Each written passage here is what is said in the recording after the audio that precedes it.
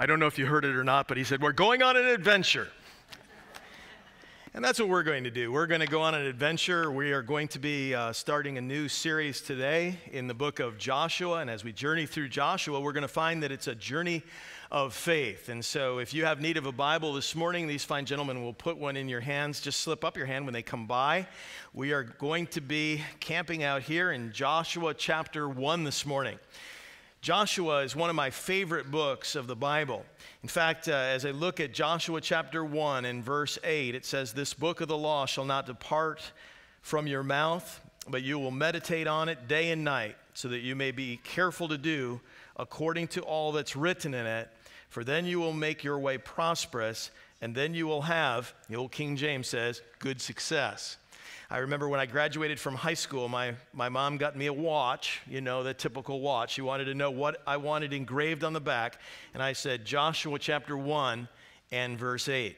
I'm excited about Joshua. I'm excited about a journey of faith. I'm excited about understanding all the things that are going to happen in this great book of Scripture. So this morning, as we look at this, we're going to see how things begin to unfold. Joshua is called upon to serve the Lord, and it's not an easy time, certainly in the period of history that we find ourselves. When we come to the book of Joshua, it's the first of 12 historical books in the Old Testament. And we understand that it gets its name from the man who is going to pick up the mantle after Moses has now died.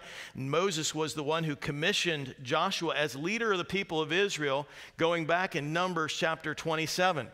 Joshua's name means Jehovah saves, or the Lord is salvation. The New Testament equivalent here would be Jesus. God delivers Israel in Joshua's day in a very special way while he is that commander.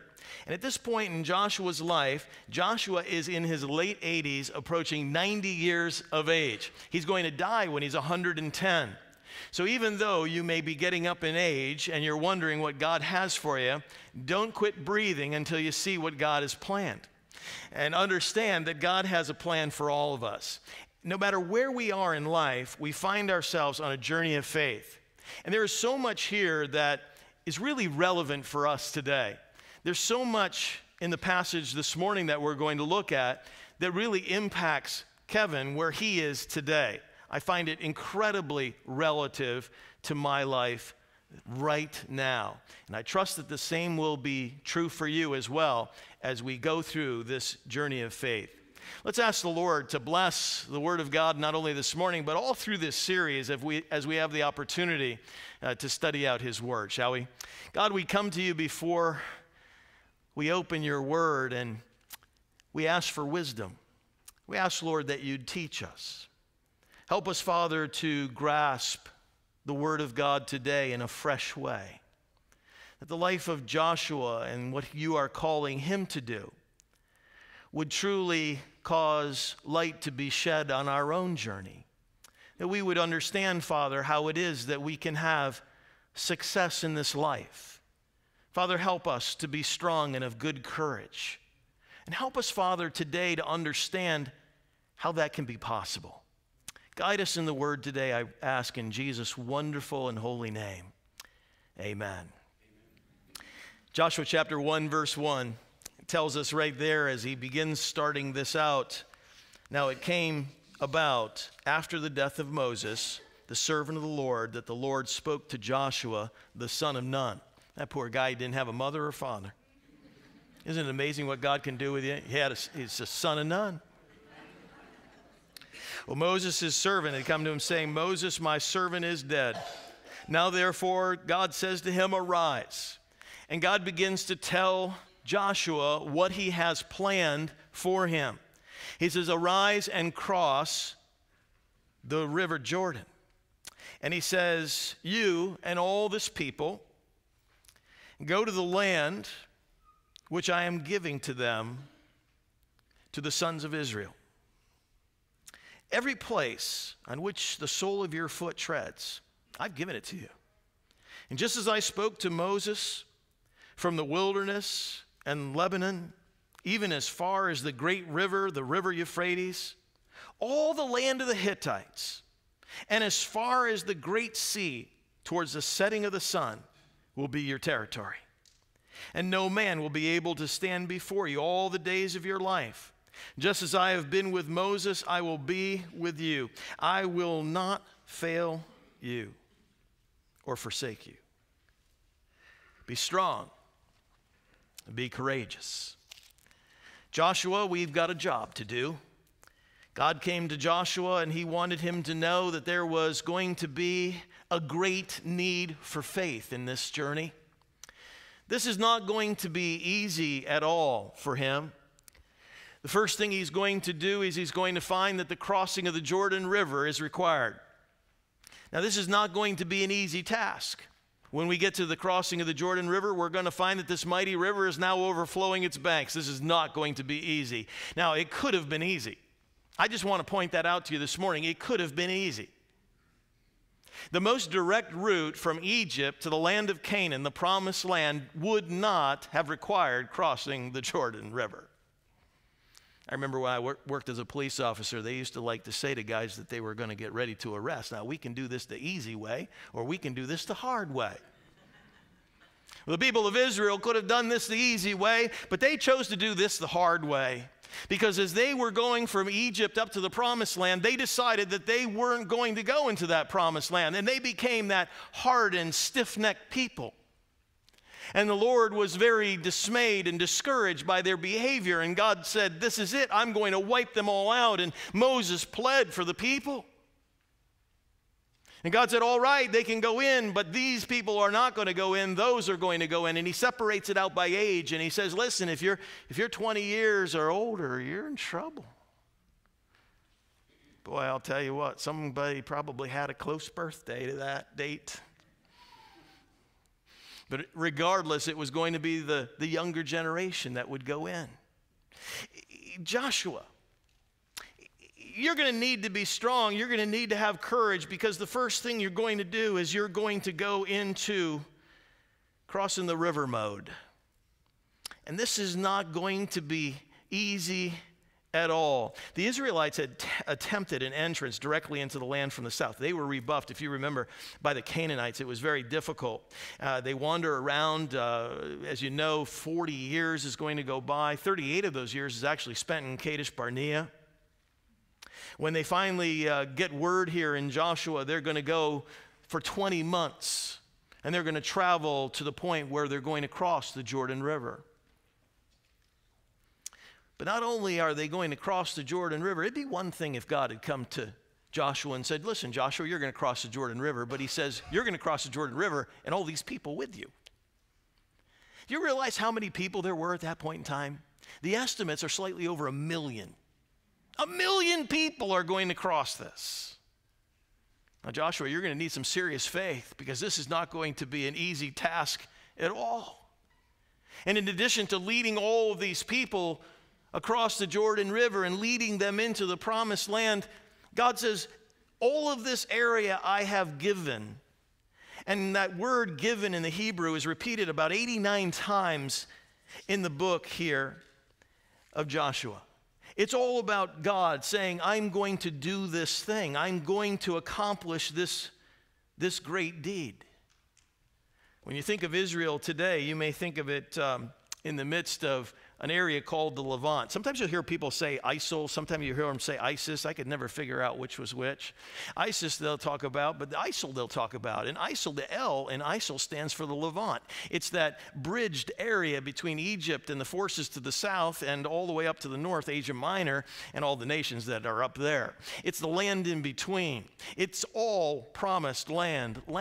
But you don't hear of it that way so often. You hear of it as being, oh, it's Palestinian land, or it's Arab land. It's belonging to this person group or that person group. But we have to understand, is biblically following the scriptures, we understand that this land is all God's land, and he's decided to give his land to the Israelites. And so when you look at the promised land today, it doesn't quite look like this, does it? 1948, the nation of Israel is kind of reborn. They're able to go back into the land. And it's a pretty special time. It's pretty amazing. But it doesn't really take the land that God has promised. In fact, there's a lot of places here where we don't see this fulfillment happening. In fact, if you look at that map and you look at that southern border, it's a little difficult to actually pin that down. But when you look at the scripture and you realize how many nations are impacted by God saying, this, Abraham, is the land that I'm giving to you and your descendants. It includes nations like Egypt and Lebanon, Syria, Jordan, Palestine, Iraq, Kuwait, and even parts of Saudi Arabia. All of those places there belong to the people of Israel as God has made this promise. And if you look at the scriptures, it's pretty fascinating. Over in Leviticus 25, for instance, it says there, the land is not to be sold with any finality because the land, God said, belongs to me. He says, you're sojourners and you're travelers with me. When we come to Genesis chapter 17, we find that Abrahamic covenant. I'm establishing my covenant, God says, between me and you and with your descendants who come after you, generation after generation, as an eternal covenant to be your God and your descendants, God, after you. He says, I'll give to you and to your descendants the land to which you've traveled, all the land of Canaan, an eternal possession. I will be their God. Genesis 17. In Genesis 15 and verse 18, it says, on that day, the Lord made a covenant with Abraham and said, to your descendants, I give this land, from the river of Egypt to the great river, the Euphrates. You see, this was all promised land. This was not going to be an easy task. This was going to be a ginormous undertaking for Joshua. You see how this was going to challenge him. This is nothing that is truly simple at all. And in Joshua's mind, there has to be some concerns. Would you have any concerns at this point? There's a history here. There's some things that have happened in the past. And no doubt these things are ringing around in Joshua's mind. If you take your Bibles, go back with me to Numbers. Numbers chapter 13, in fact. Numbers chapter 13 begins the whole instruction from the Lord to Moses to send spies into this promised land. The Lord spoke to Moses in verse 1, saying, send out for yourselves men so that they'll spy out the land of Canaan, which I'm going to give to the sons of Israel. You shall send a man from each of their fathers' tribes, every one a leader among them. And he goes on and he lists all those people. And two of the names that really will stand out to you, one is Caleb, who is there in verse 6, and Hoshea, the son of Nun, Joshua, who's in verse 16. So these men are going to go out and spy out the land. So Moses commissions them to go out into the Negev, the plain area, and go up to the hill country, see what the land's like, see if the people are strong or weak, see if the cities are fortified or not, see if the land is good, see if the land is nice. God had described it and said, this is a land flowing with milk and honey. Let's go up and let's check it out. In fact, when the people went in and they found this land, they found that this land was pretty amazing. They came to the valley of Eshcol, and just like the song says, you know, this was an amazing, amazing place. They cut down a branch with a single cluster of grapes, and they carried it on a pole between two guys. Some of them had some pomegranates and some figs. The place was called the Valley of Eshcol because of the cluster which the sons of Israel cut down from there. Now, can you imagine a single cluster of grapes being strung out on a pole and carried by two guys?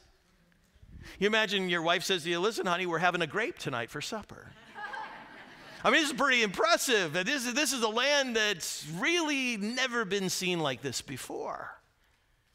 Well, what are we going to do? Let's get in there. It sounds great to me. I mean, this would be like living in the produce section of the, times 1,000, right?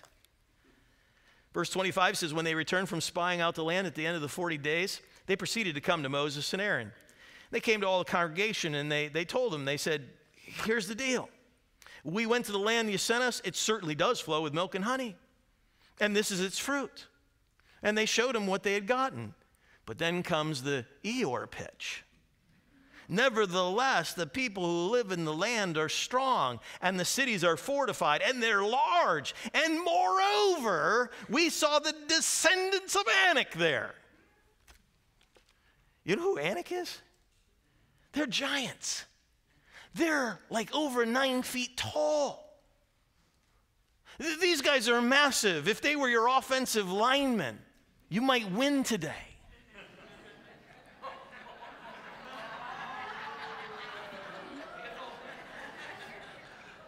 No one in mind.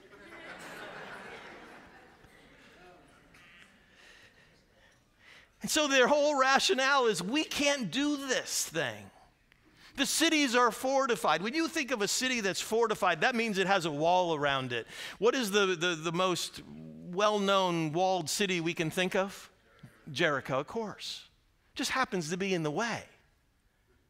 We can't possibly go in there. There's absolutely no way. And when the people began to tell this to the congregation got loud. And they started saying, whoa, this is terrible. We're not going. And you come to verse 30, and Caleb, God bless him. Caleb is one of the coolest people in the Bible. Am I introducing you to a lot of cool people? I mean, there's a lot of cool people in the Bible. I mean, like, Caleb is like super cool. He is, I mean, if I was going to put together a biblical Avengers team, he is on that team. I mean, do you remember that song, I want that mountain, I want that mountain. You know, he's like 95 years old, and the giants live in the mountain. And he's like, that's where I'm going.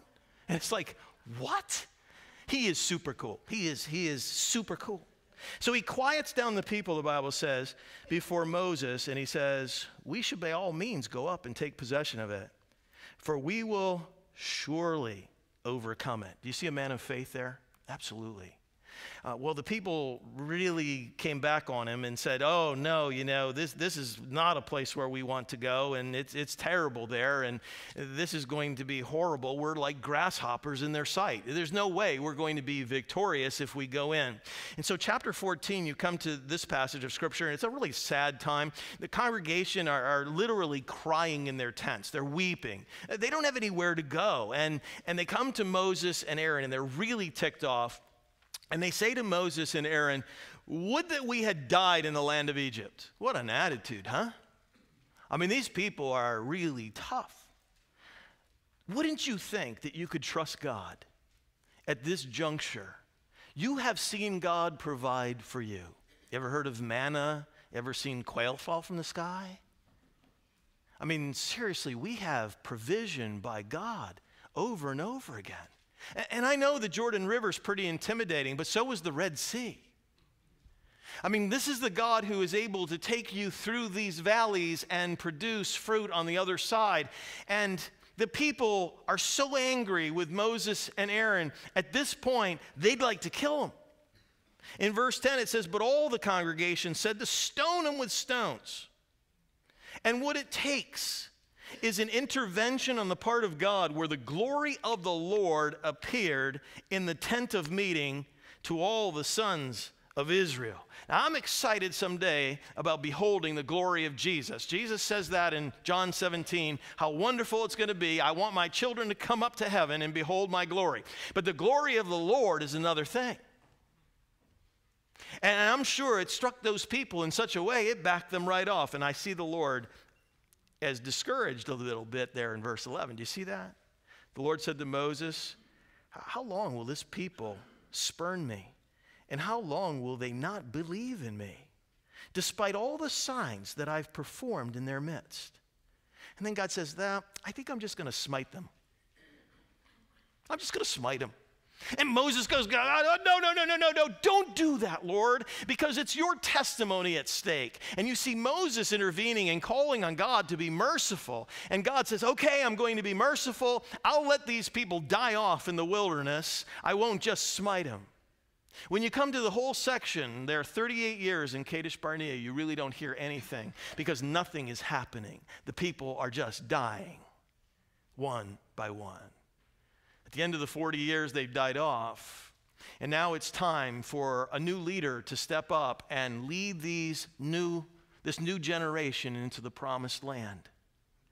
Now, if I'm Joshua, I have some concerns.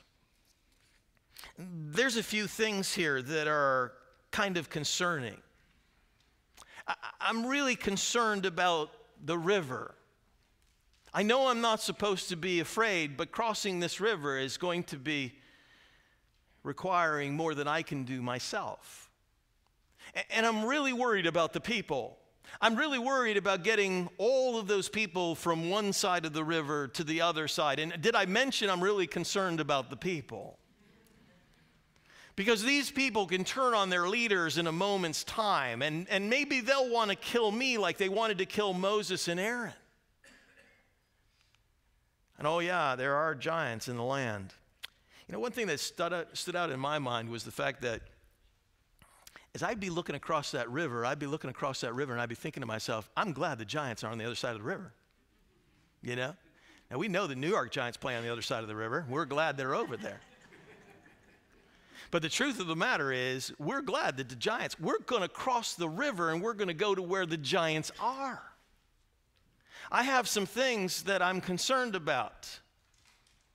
But you look at this list. There's fortified cities, there's giants, there's crazy people to lead, there's a river. What could possibly go wrong? I admire the fact that there is so much similarity between Joshua chapter 1 and Deuteronomy chapter 11. Different aspects where God is reiterating the same thing.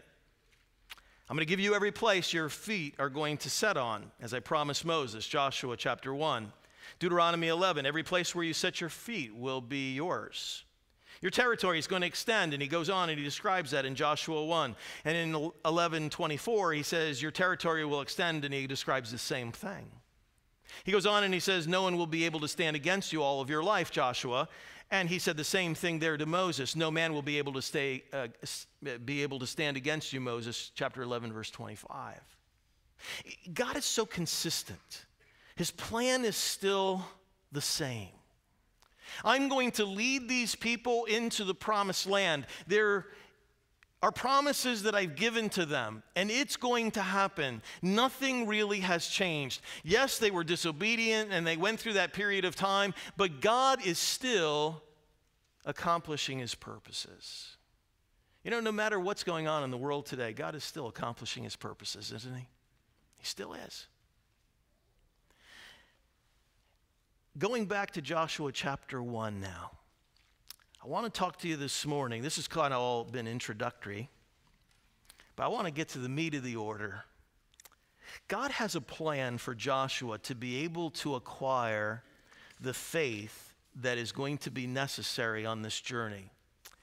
In Joshua chapter 1, I want you just to see a couple things with me before we go through this list and I make these points.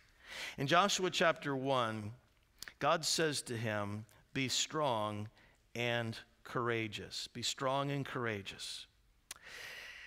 And he tells him that he's not going to leave him on his own. You're going to give this people, he says, possession of the land which I swore to their fathers.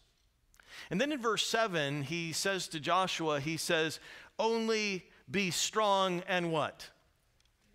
Very courageous. You see, he's upped it. You know, be strong and courageous. Oh, be strong and be very courageous. And then down below there in verse 9, he says, be strong and courageous.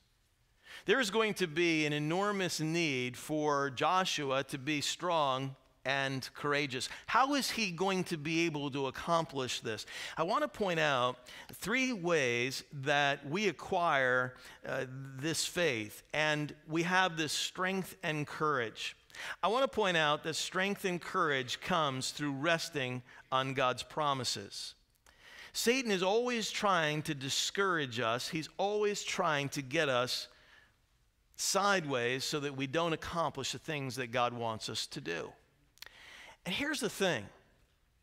What Joshua's looking towards, these scary things, I find are in my life today too.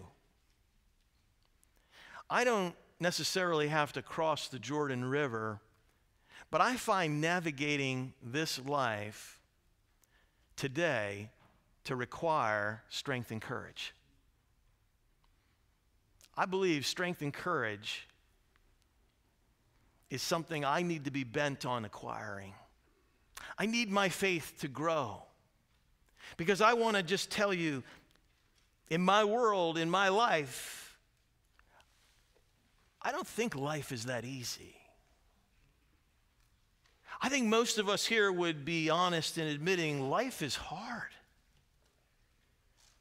There are struggles, there are difficulties, there are things that are affecting us all the time. Whether it's sickness, death,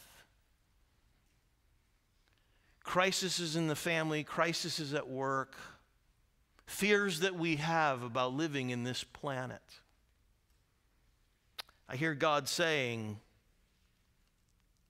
be strong and very courageous. And I'm called back to rest on God's promises. For Joshua, he was going to look back and he was going to see some of the amazing things that God had done. And he needed to be very careful not to forget them.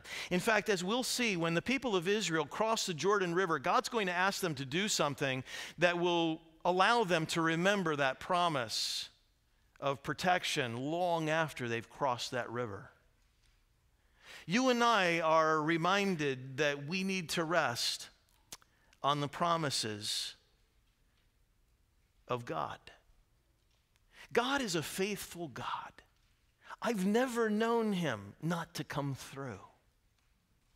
One of the things I miss in the church today are times when we used to share testimonies for long periods of time about the faithfulness of God. All of us here that have known the Lord and walked with the Lord for a period of time can no doubt give testimony how God has provided, how God has come through, how we have seen amazing things that God has done. God is always faithful. When it comes to his promises yet future, we know that he will come through. There is no question about this in our mind. We need to be remembering that. I remember the old hymn, Standing on the Promises. I remember they used to say you can never sing that hymn sitting down. We stand on those promises that God has made.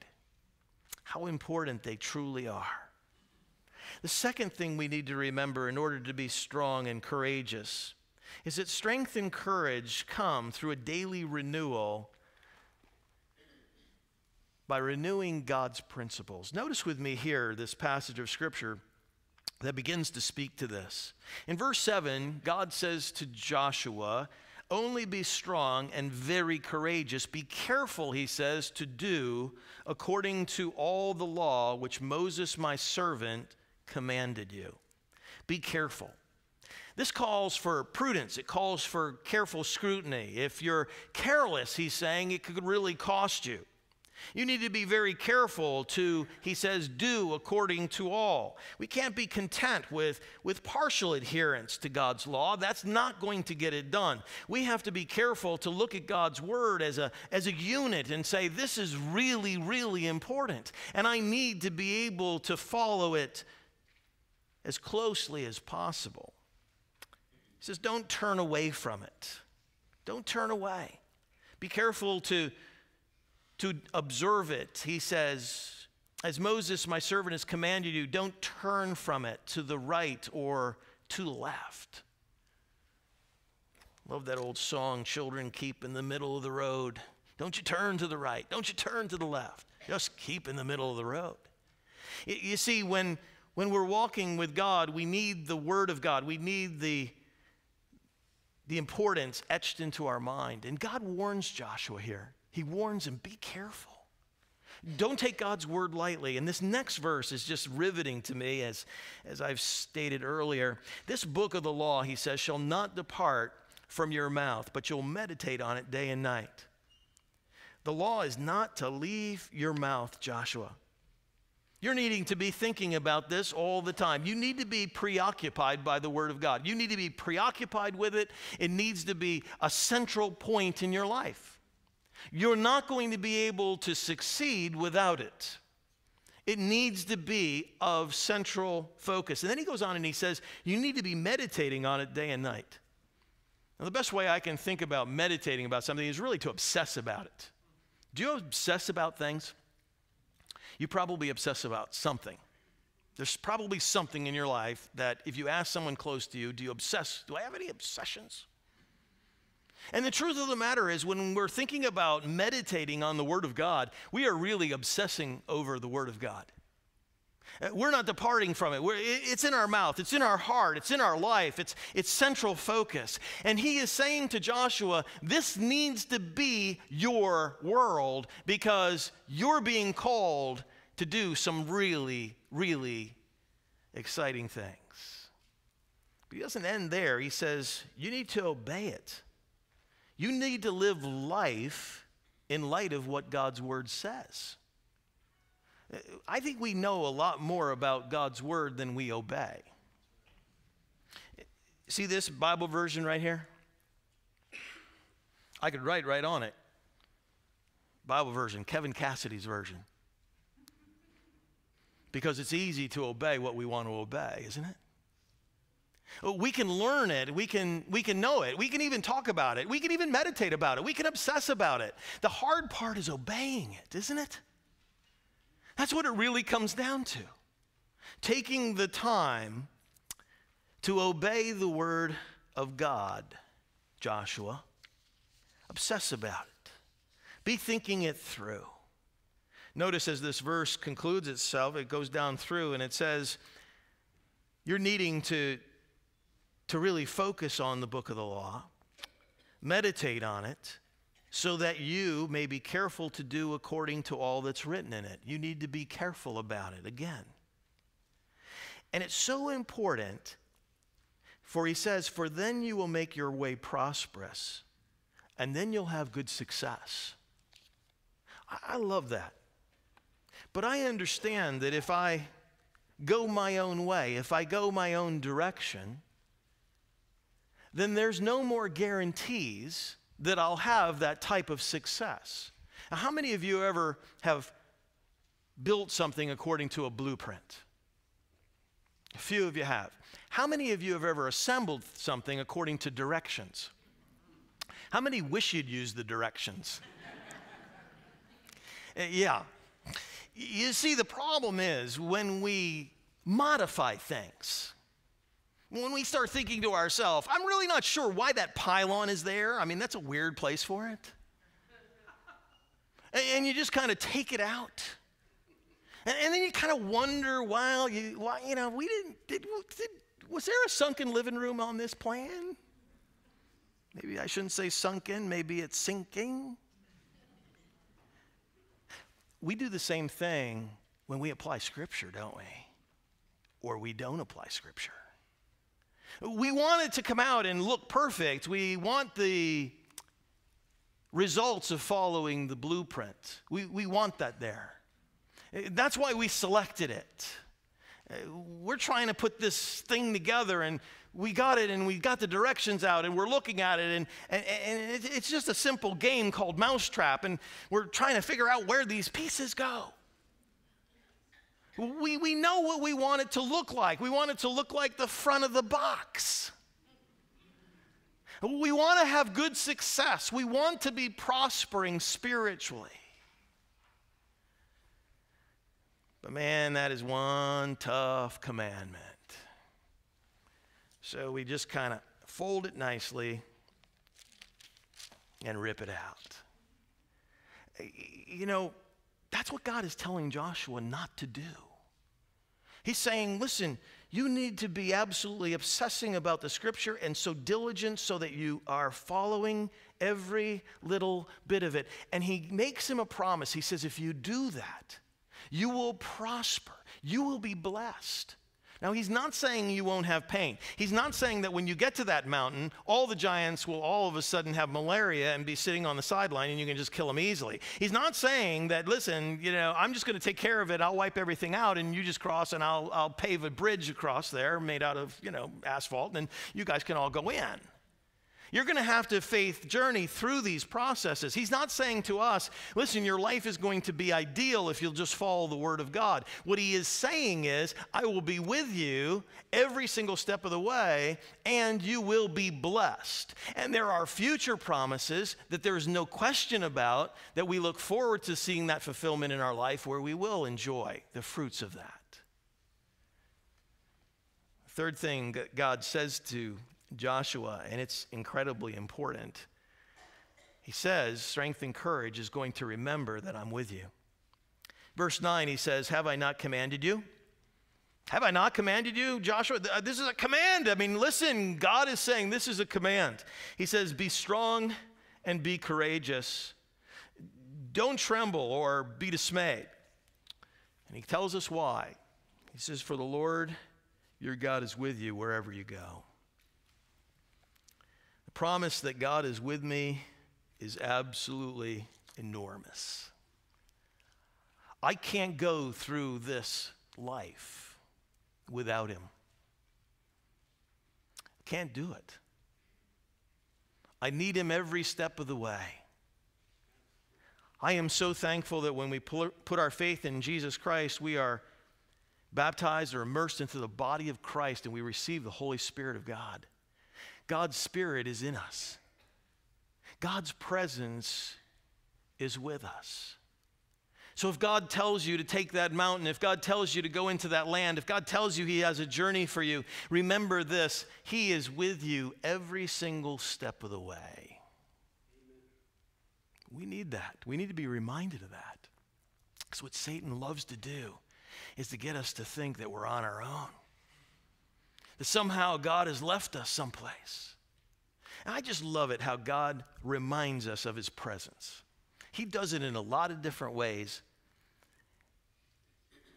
And sometimes he does it in creative ways. I remember back in the 90s. I was up at about 12,000 feet, 11,000 feet up in the Rocky Mountains. And I was on a horse. I was actually elk hunting out there, and I was successful, and then they put me to work after that. There was a whole camp that needed to be taken down. It was just an outpost camp, and we had all these horses, and we had to load everything up in their backs and haul them down this mountain. And I get up on this mountain, and we were riding along, and it was a little bit of light snow, and I looked up, and the weirdest thing happened. There was a little balloon floating down. You know those helium-type balloons that you get at the store? I see this balloon coming down. I thought, well, that's interesting. Literally, it landed in a bush right next to me. So I rode the horse over to it, and I grabbed a hold of it, and I opened it up to see what it said on there. And it said, happy birthday. I said, thank you, Lord. The Lord knew it was my birthday.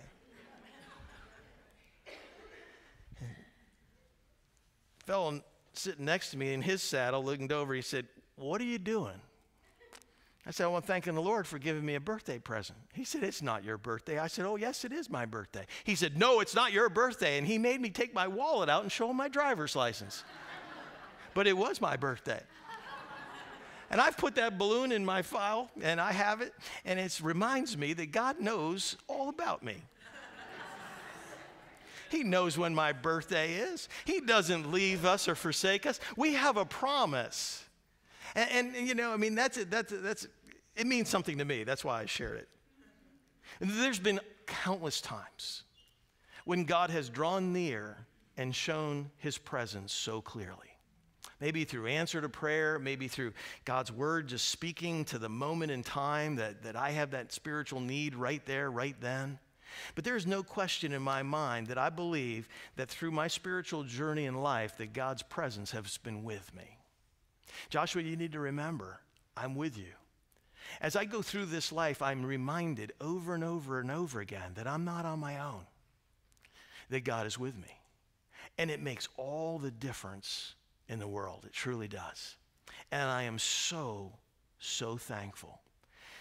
2 Timothy 1:7 says, God has not given us a spirit of timidity. And literally that word means cowardice. But instead, he has given to us power and love and discipline for the journey. We are ready to take the field. We're ready to go on for God. And Joshua is a man called for a very specific purpose. And this journey that he is on is one exciting ride. And this is going to be neat to see the faithfulness of God. And throughout this, I hope that you will come to the point where you realize that God has given a prescription for success. And he says, here's the blueprint. Follow it. Follow it and know that I'm faithful. Follow it and be blessed. God is so good, is he not? Would you bow your heads with me as we take just a moment to stop and think about our relationship with Christ? Maybe you're here this morning and you've never placed your faith in Jesus Christ. And one key question I could ask you is, where are you going to spend your eternity? Do you know for certain that your eternity will be in heaven? There are many people today who say, I hope that I go to heaven. I hope I'm going to the right place.